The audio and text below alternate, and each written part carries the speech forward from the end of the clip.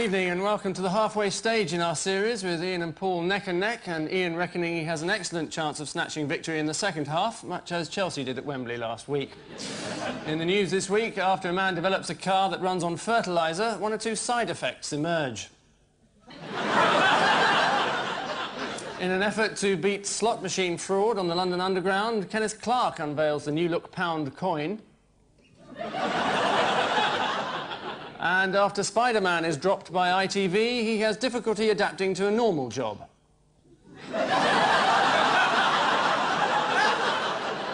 On Ian Hislop's team, a comedian who apparently always keeps a piece of paper and a pen next to the bath in case he gets inspiration. So tonight he's naturally asked for a loofah and a bottle of shower gel. Hugh Dennis.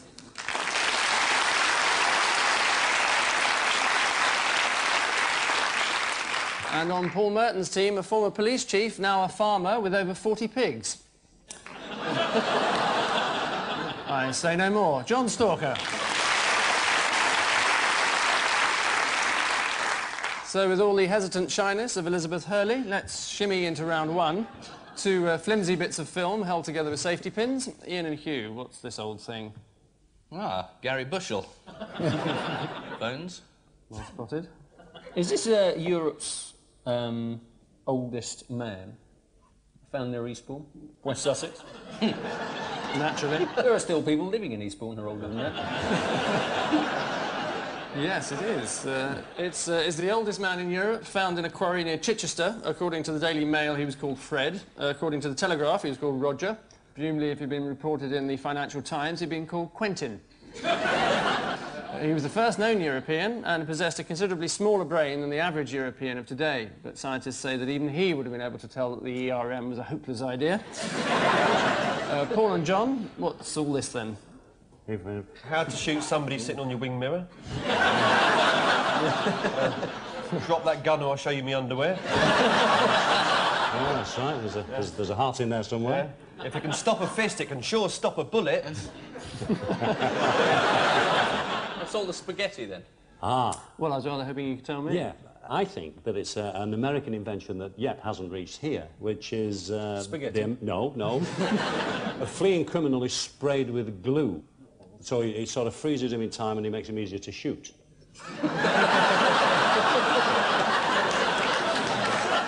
Sort of a glue-to-kill policy. That's right. Well, you sort of got the American side of the story. What's the British side of it? Well, it's the police are being armed under special circumstances now, aren't they? When they're being shot at. Somebody comes up, punches you in the stomach, get the gun out of the car. Mm. But they're hidden, apparently. They're hidden in a special place in these... Yeah, but they know where they are, so it's all right. Is it the glove compartment they hide it? No, it's the back of the... There's a little compartment in the back of the car. Oh, really? Under one of the seats. Thanks. Is that true, John? No. None of it's true. It is at the moment. From next week, they'll be hanging from a belt at the side of them. Who will? The guns. It is the news that we will now see armed policemen on the streets of mainland Britain. The intention is that this will reduce the amount of gun-related crime, like it has in, say, America. As you saw at the end of that film, American police have unveiled a gun that fires a special foam at criminals, which glues their feet to the floor while they try to run away. It's been developed by one of America's leading research laboratories in conjunction with experts from the Beano. Ian and Hugh, who and where? It's Britain's oldest man. Oh, there's a public hospital. Charles hasn't seen one of those before. That's a bird. That's a bridge, I think, isn't it? That's It excellent. is. Well done. I'm fairly sharp. That's a duck, too. Yes, it is a bridge, but what's it got to do with the story? I reckon it's in Regent's Park, isn't it? Might be. Yeah. And I think that's where Diana rescued a drowning man. Or helped a tramp from a pond, depending on how. He was soaking wet and she pulled him from the pond and said, oh, this is terrible, you must be wet through, but come with me. I've got £160,000 of clothes you can change into. And what was the other part of the story? Well, that's the usual other part of the story. It's the battle of the PR. Prince Charles decides, oh, I'll go to St. Petersburg and do some worthy British trade exports. That'll get me in the news. Next morning, his wife, hero, saves dying man. Yeah. He went there to look at Littlewoods, didn't he? I don't know why it bothers. There's one in Oxford Street. Yeah. But apparently there's a terrible shortage of acrylic stay-pressed slacks in Russia. It's Charles and Diana vying for the headlines again. Prince Charles was on his historic trip to Russia, which has been described as a dry run for other royal visits. So Princess Margaret obviously not going then. Back in England, the Princess of Wales claims to have saved a drowning man, conveniently enough, the very day after she was attacked for spending a huge amount of Charles' money. Diana spends £4,000 a year going to the gym and £2,500 to have her bowels cleaned out by colonic irrigation. Thank goodness it was only the bloke in the gym who set up the camera. Paul and John, another crooked tale for you. Double yellow lines, I recognise those. Yes, this is the thieves who stole a cash point machine and then installed it into a shop, an empty shop, and just left it there while people came in with their sort of bank cards and just sort of brought their PIN numbers in, and it sort of like got all the information of what their secret numbers were, and then sort of started withdrawing money from their accounts on another day, and they're doing so well now, they're opening up as a bank properly. The bank that likes to say thanks very much. Yeah, that's true. It's the sting of the year. You're a bit of an admirer of those thieves. Well, a good sting is Yeah. nice to see. Not too admiring, but no. Nobody hurt, bit of ingenuity. It is the gang who set up a fake hole-in-the-wall cash point in order to copy people's cards and then rob their bank accounts. Police have still not established the exact number of victims. They cannot put a definite figure on the total sum stolen and don't know if other bogus machines have been set up. But apart from that, they're absolutely bang on top of the case. Which irregular transactions bring us bang to the end of round one, and the misleading figures would appear to indicate that both teams are on the level, Ian and Hugh and Paul and John sharing an even 4.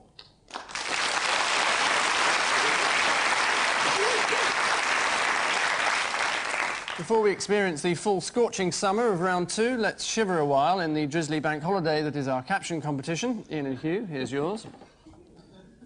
Paul and John, this is for you. So we step warily into round two, territory as uncharted as Cliff Richard's bedroom. One piece of sub-editorial whimsy per panellist. Paul, a tricky one for you to decipher. Personnel officers are a waste of time. Well, personnel officers are a waste of time.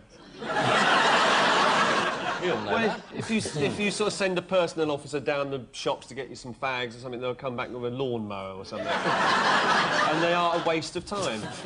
You don't know the answer to this one, do you? It's self-evident.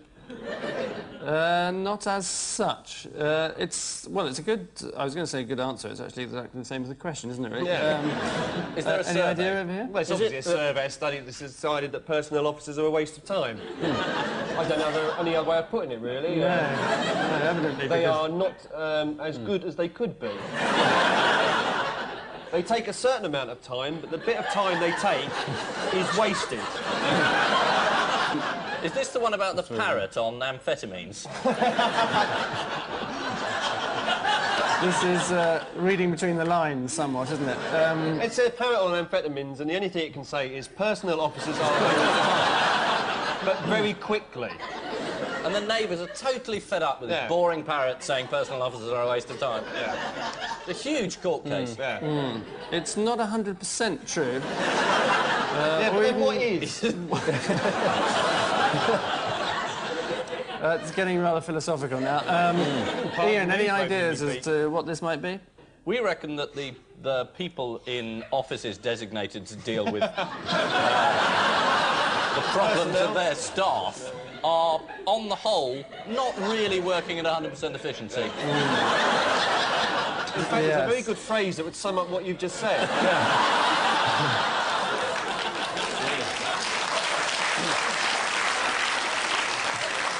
It is a new study by the LSE, which has revealed that companies which employ personnel officers actually perform worse than those which don't. Or to put it another way, they're a waste of time. Apparently, there are now so many personnel officers in Britain that they outnumber coal miners 10 to 1. If only you could convert power stations to run on bullshit. Ironically... You'd be in constant demand, wouldn't you? Yes. You've never been a personnel officer, have you? My brother has been. Well, he is, actually. Really? So you waste of time? What's your brother's name? Bill. Bill. sorry, we have to be getting on. Ironically, the government is now employing thousands of personnel managers in hospitals, and this. Oh, we were right when we said it was a waste of time. Have you got any pictures of him? No, not on me. No, it's a suit you're looking at. Have you got any pictures of him? No. Well, I have this at is home. the most boring obviously. round we've ever had on this. It's a waste of time. Would you have been, Bill, if you'd been the oldest? Or not? I probably would actually, Hugh, yeah. You're not actually called Hugh, are you, Hugh? No, I'm not called Hugh. What's your real name? Pete. Pete? I thought about Bill, but I didn't like it. Have you got a brother called Dennis? Dennis. Yeah. Because Duran had sort of the same thing. Sorry, we still doing so. So anyway, I think the answer is that personnel... Yes, of time. Thank you. John, a spot of spontaneous translation required here. We have ways of making you kip. This is the hotel manager who was the equivalent of Basil Fawlty, who wouldn't allow his English guests to look out the window in case it wore the glass out or something, and he wouldn't allow them to stay up after 9 o'clock at night, and he was, not to put too fine a point on it, a bit like a Nazi. But he's got a full hotel. Some people must like it.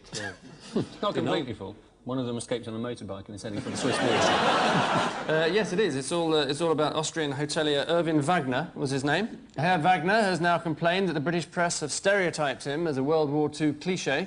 It wasn't his fault, he said, as he was bound by law to close the hotel bar at 9 o'clock. He told reporters, "I was only obeying last orders."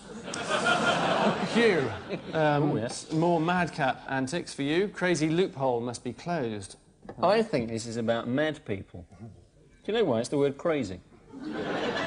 There's a loophole in the law, apparently, which says that if you're criminally insane and you escape, if you're on the loose for more than 28 days, they can't make you go back. So if you go for 28 days without thinking that you are a cheese biscuit, you'll be all right. You'll be allowed to go. Mind you, there is always that problem that if you are mad, you're probably not going to know how long you've escaped for. Yeah, I think that's what it is. It is, yes. Thanks to this law, one Stephen Newson, a 6'4" crazed, paranoid psychopath, is now a free man and could be anywhere in the country. And if he is anywhere in the London area, Ian and Paul both live in Battersea. So does Angus some nights.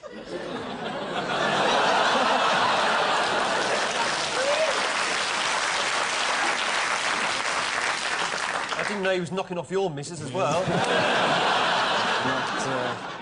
Not yet, anyway. Sends a love, by the way. Ian, something of a crossword clue for you. Tom's will gives Toffs the jip. There's a man called Tom. He's a man who lived in a village, and his neighbours hated him, and they hated him right up until he died. And when he died, to get his own back, in his will, he gave all his garden, it was a couple of acres, I think, to New Age travellers and gypsies. To camp on and have free festivals and drink special brew and have those horrid dogs on leaves that go around sniffing at things and dig latrines in the fence. And anyway, they're furious, the neighbours, so there's nothing they can do about it. And a lot of people think it's quite funny. It is cantankerous farmer Tom Bailey. According to the Daily Express, Mr. Bailey instructed lawyers to set up a camp on his 100-acre farm. There's one thing worse than a camp of gypsies, it would be a camp of lawyers. All of which willful behaviour leads us neatly to the end of our tabloid excursion, and the sordid truth is that Paul and John have got their noses behind with 7, while Ian and Hugh have got their tails in front with 8.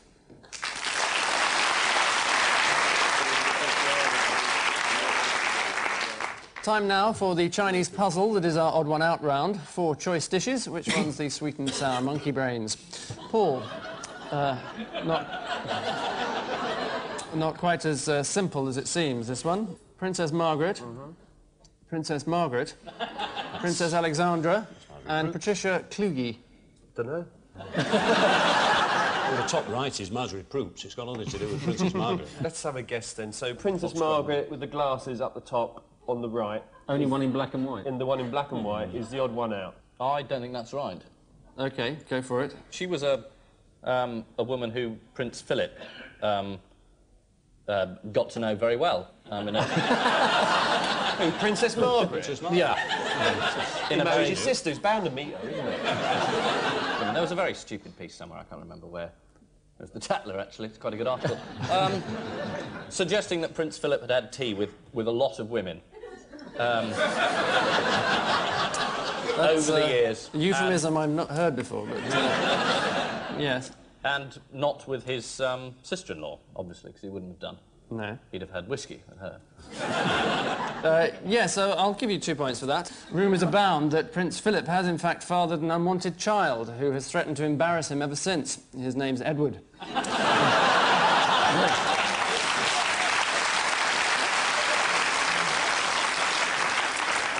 John, 4 rock and roll legends for you. Madonna, Mick Jagger, Chief Raoni, and Lynn Perry out of Coronation Street. It's to do with lip surgery. Lynn Perry's had it, has still got it, and can't get rid of it. That's why you've not seen her in Coronation Street for several months now. The guy on the left, the chief, whatever he's obviously had it, and I think Lynn Perry's probably jealous of it. Madonna has had all sorts of uplifts, but including the lips. Right. And I think the odd one out is Mick Jagger, who looks as if he's had it and has never had it. His lips are like that because his mother used to stick him on shop windows when he was a kid. and that's what I think. I think that all but Mick Jagger have had artificial lip lifts, but Jagger hasn't. Yes, it's that all of them except Mick Jagger have had their lips artificially enlarged. Madonna... Enlarged? Yes.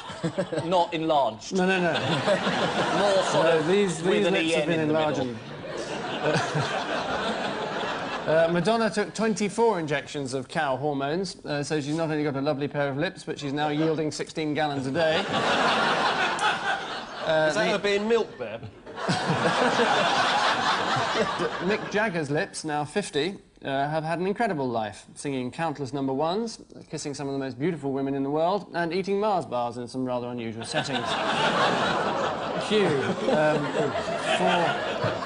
4 widely respected figures. The Queen. Hello. Jesus. Impersonation of Jesus, please. The Prince of Wales. And Ratu Surja Siva, Lala Balavu, Vani Ali Ali Sukuna, Paramount Chief of Lao. I'd like to see the size of his parking space. I wonder if this is a very difficult question. I've got a feeling I wonder if it's got anything to do with being sons of God. Well, one of them certainly has something to do with that. I'm not sure That's about the Jesus, other 3. right? That is Jesus, yes. Well done, Hugh. Prince Gilly Ox thingy and Pepper Katzenella. of Lao. He's probably Son of God as well. son of his father, who was probably In his regarded as God on the island of Lao. I think that's almost certain. And Prince Charles is the son of the Duke of Edinburgh, isn't he? Supposedly. Yes. Who is regarded as God, isn't he, in New Caledonia or somewhere like that. And the Queen, unfortunately, isn't the son of God. Well, partially because she's a woman, and partially because her father wasn't God. It is a brilliantly deduced answer, but nowhere near the right one. The odd one out is Prince Charles, who's wearing a hat. Is that Jesus or is it Richard Branson? I can't work it out. Well, I'm going to have to tell you, it's actually Prince Charles, because all the others have... Prince Charles. Well, yes, but not the right reason, obviously. Well, yeah, I said Prince Charles, though. Well, because he had a hat on. You want me to give you a point for saying... what sort of spurious answer are you going to come up with then? Yes, all right, I'll give you one for Prince Charles. Thank you. It is Prince Charles because all the others have public holidays taken in honour of their birthday in Fiji. Jesus celebrated his birthday on Christmas Day, of course, which in those days was in fact in the middle of January, although that was just so that he wouldn't get his Christmas and birthday presents on the same day. Ian, after last week's choice of 13 candidates, your odd one out this week is reduced to a mere 6. Ronnie Knight, Fred West, the Birmingham 6 Police Squad, and Sir Nicholas Lyle, the Attorney General. This is about people who aren't going to be able to get a fair trial. That's right. Ronnie Knight, according to his lawyers, is not going to get a fair trial because there's been so much press about him, largely because he sold his story to the press. The Attorney General, Nicholas Lyle, he got up in the House of Commons and said Fred West can't get a fair trial because people have been writing about him in the press. The Birmingham 6 policemen, they actually got off the charges they were on. The trial started, and then they said they can't get a fair trial because there's been all this press. Didn't stop the actual Birmingham 6 going in. And then that's Nicholas Lyle himself, the Attorney General, who is the odd one out. He stops other people perverting the course of justice. But interestingly, in the Matrix Churchill case, he prepared 3 public immunity certificates trying to suppress evidence that would have got the men off, which in most people's terms is perverting the course of justice. So I would say the only person there who really definitely should be inside is Sir Nicholas Lyle.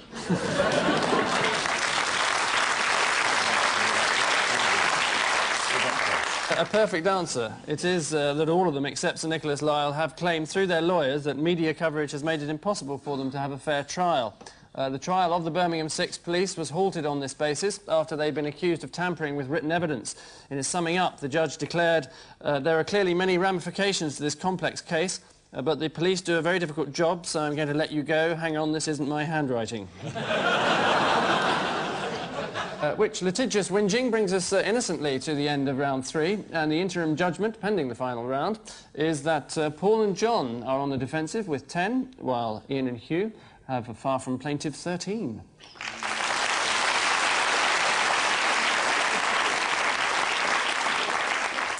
Time now for our panellists to guess what's missing, apart from their knowledge of the answers, as they struggle to work out which words have been randomly secreted in the following headlines. This week's guest publication is the coffee table favourite, Electrical Review. Those who lag last leap first, so Paul and John, here you go. Gladiators rocked by what? Fall of Roman Empire.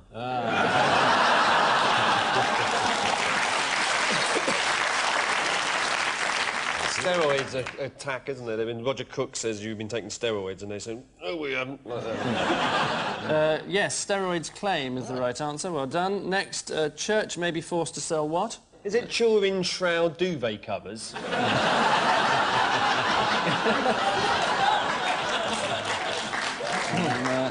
sure it's only a matter of time, but no. It's Churches. Bishop's palaces. Has the Bishop's Palaces? Yes, I'll give you 2 for Christmas. You know yes, how Hugh it's knows grandest... How? His father's a bishop. Is that Oh, true, Bill. Hugh? It is true. Well, we're not moving house. Anyway, I'm glad I brought up that your father's a bishop, and I know you are. I'm very pleased about that, yeah. It's a big plus on the alternative Yes, comedy circuit, it is. isn't it?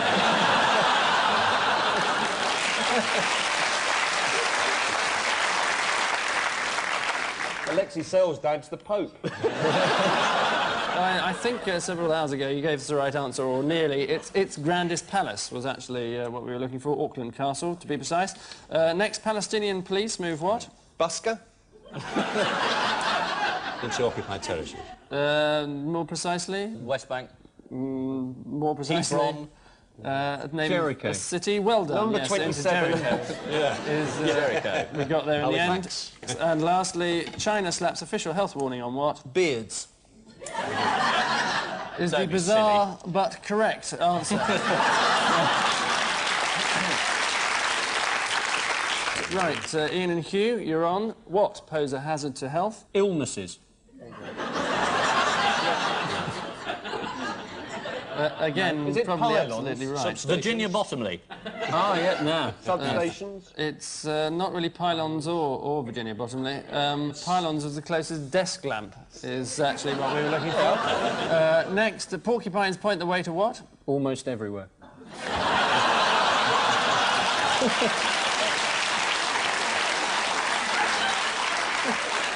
Cheaper electricity. I'll give you one for that. Efficient industrial heating. Porcupines, as you knew, were a brand name of Swedish storage heaters. Next, what threatens rural calm? Cockerel with huge amplification system.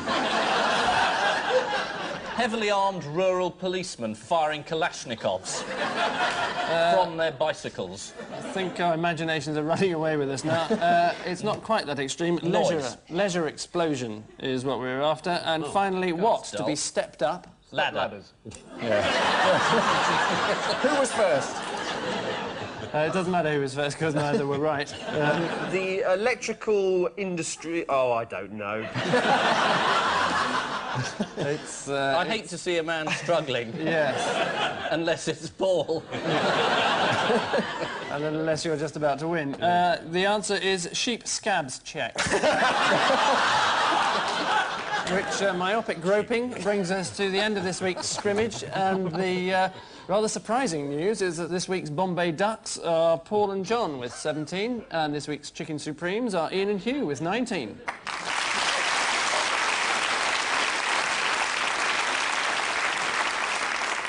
So a night out with Liz Hurley in that dress for our winners, a night out with Arthur Mullard in that dress. But before we hit the town, it's time for an unfortunate reminder of our caption competition. Ian and Hugh, what do you think of for this? Escaped lunatic offers tiger cup of tea. It's her saying, all I did was pour the Frosties down the sink.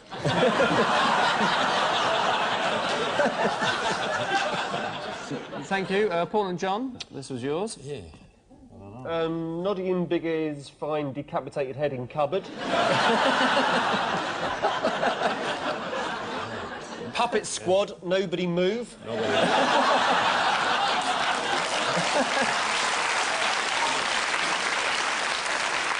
Noddy to Big Ears, that television set is too bloody big. That's it, Big Ears, no more acid for me. On which playful note we say thank you to our panellists, Ian Hislop and Hugh Dennis, Paul Merton and John Stalker. And I leave you with news that the first meeting has been held of the Sellafield Skydiving Club.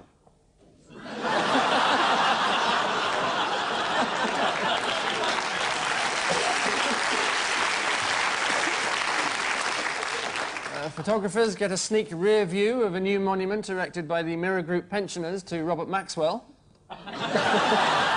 And after reading that injections of cow hormones can make your lips bigger and sexier, the Duke of Edinburgh gives it a try. Good night.